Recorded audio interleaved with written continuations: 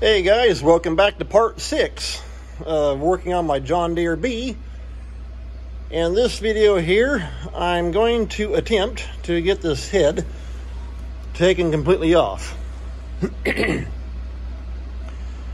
As you saw in my last video, I've got it separated here from the block, and I've been kind of kicking around here some different ideas to get it lowered down through the bottom and to try and get it out of there. I actually just started the forklift up. I had thought about setting it down or trying to get it down onto that floor jack and lowering it down that way. However, what I may end up doing is backing this tractor down off the concrete. That way I can come over top of it here at the forklift and tie a chain some way around here to actually help steady it better. And then lower it down that way, get it out here, and then try and get it worked down through that hole between the frame reels. So we'll just have to see what works out here, trying to get that dumb thing dropped out. And so, like I said, trying to get that drive shaft out of there is easier said than done. You either gotta jerk the radiator out and take the whole thing that way, or split the tractor. And so what I may end up doing is taking a couple chains and running around here and, hook the forklift and try and get this thing dropped down. All right, I've got the B pulled down off the concrete, well, the back wheels anyway. Let the front wheels sit there. It makes it easier to roll it back on. Because what I do, I just get behind it with the forklift and push the forks as wide as they'll go, then come up underneath each axle and just pick the whole back end up and shove it back up on the concrete. But I got it brought up here. I've got to get some chain and get wrapped around this head and hook the forklift, and then we'll see about trying to get this head pried off the stud bolts. All right, I got a chain here. Got it fed down between the block and the head. I'll take and run this back up and tie that right there. I want just a little bit of looseness for a little bit of give. Get that wrapped around.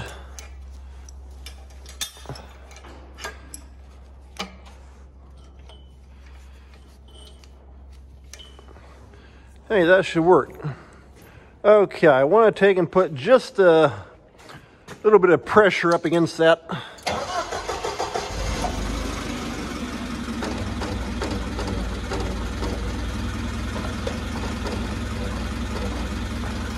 That way it can't go anywhere.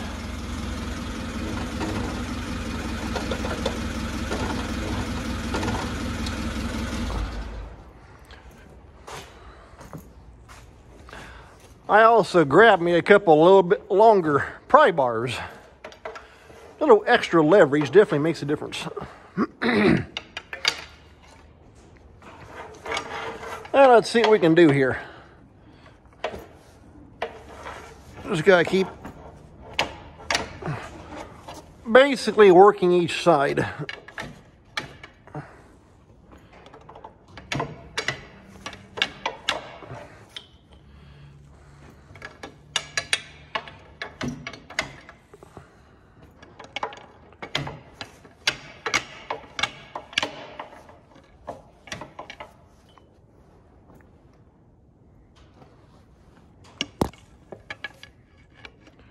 Try to stick that down in there. Pry against the bottom of the thing.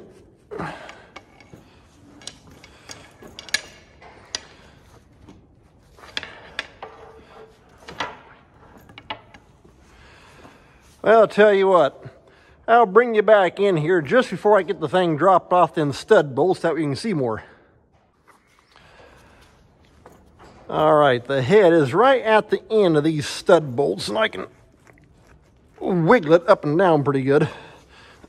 Let's see if we can get it walked off there without smashing a finger.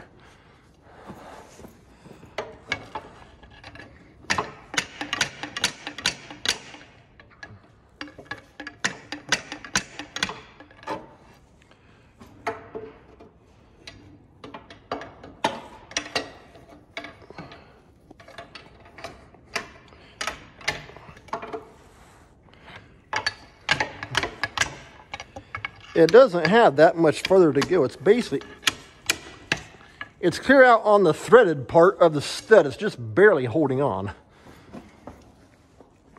Oh boy.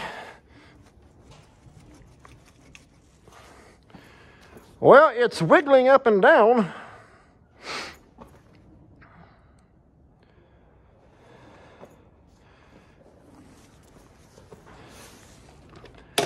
Yes, that's still not enough. Going to have to keep working on it.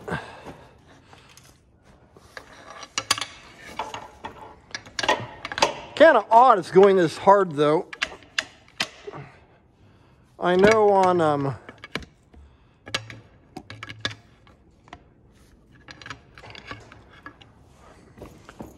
the other tractors I've pulled heads off on, they pop off pretty easy.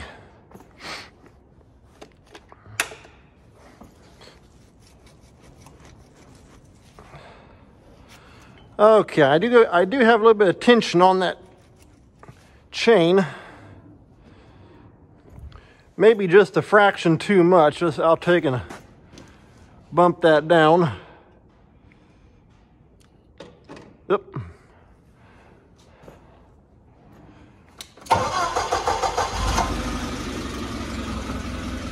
Gotta watch, don't get down too far.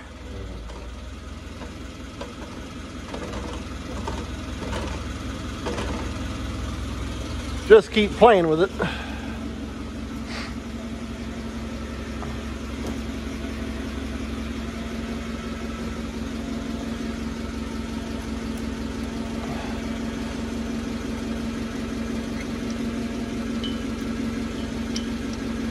Getting closer. Okay, now I can see the threads, so it's just on the end.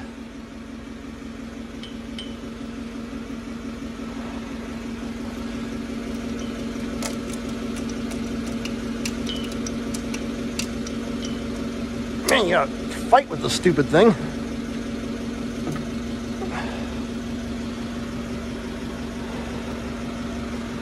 Okay, well, coming over those threads, it's pulled the head gasket off the head, and that side over there I can see I am off. There's the end of the stud.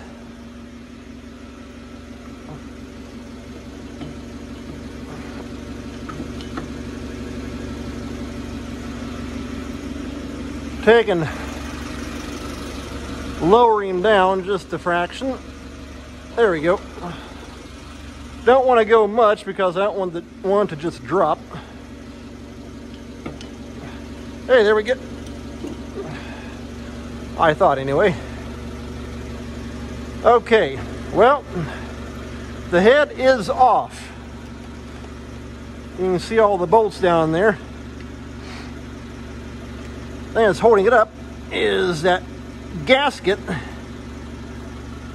is stuck.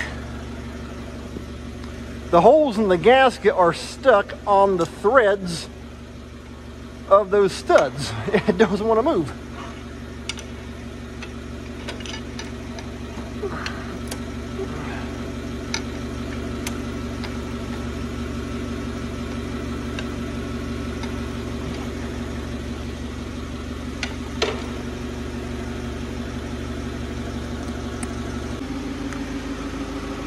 All right, well, it took a little bit of hassle, but I got that head gasket out of there. Had to keep smacking on it and prying it. Like I say, it was getting hung up on the threads, on them stud bolts. So I got it worked off. I actually was able to get the gasket out from behind that chain. So I've got that head turned, and I wasn't sure how well, I keep smacking my phone on this chain, but I wasn't sure how well it was going to fit down through that frame. I think I got enough room, so let's see what happens here.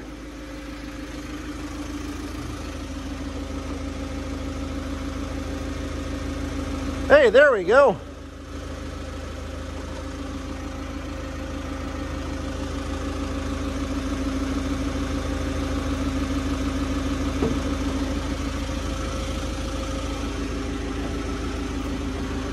Okay, so far so good.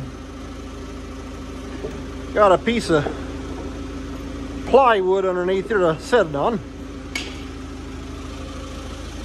I'm hoping I got that chain extended out long enough to reach the ground. I think I do. Hey, there we go. Now we're dropping out the bottom. Okay, it's catching here on that air intake. Once I get it on the ground, I'll take the phone off my headset and show you what the inside looks like. There we go.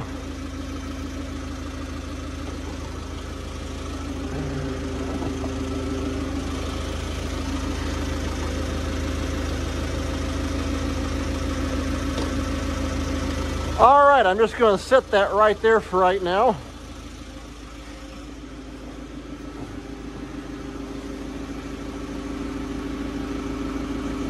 Let me take y'all off the top of my head. Okay, there's what the inside of the cylinders look like. Thankfully, I don't see a bunch of rust or anything like that. I do see a little bit of black junk. And my guess is they're just stuck. And so I'm going to take a little bit of that Seafoam Deep Creep and soak them all down good. And we'll see what happens. So right there's the head on the ground. Right there's the underside, the valves and the everything. So, well, I'll tell you what, I'm going to call that an end here to part 6. And so, yeah, I'll be bringing you along here as I keep working on different things. But next step is I'm going to take and put the rocker arm assembly back onto that.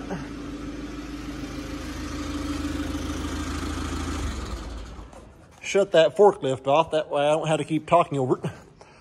I'm going to remount the rocker arm assembly and put the valve cover back onto it, and I'll take it to that guy like that. That way he can go through everything. Clean it all, because he's got one of those big hot washers that he puts stuff into. Clean it all out, check it all out, go through the valves, all that kind of stuff, valve spring guides, the works. Just have him redo the head. On that exhaust manifold, I'll probably have him put new bolts in that thing. I figure let him fight getting them things out, because he's got the tools to do it. I don't. As far as the manifold itself goes, it's actually good. And so I'm just going to have him put new bolts into it. And like I say, thankfully, from what I'm seeing inside those jugs, I'm not seeing a lot of rust. And so my guess is it just hung up a little bit because it sat so long. But like I say, it looks pretty clean for the most part, considering. And so I'll just have to keep working on it and see what happens. So, take care. Thanks for watching. We'll see you next time.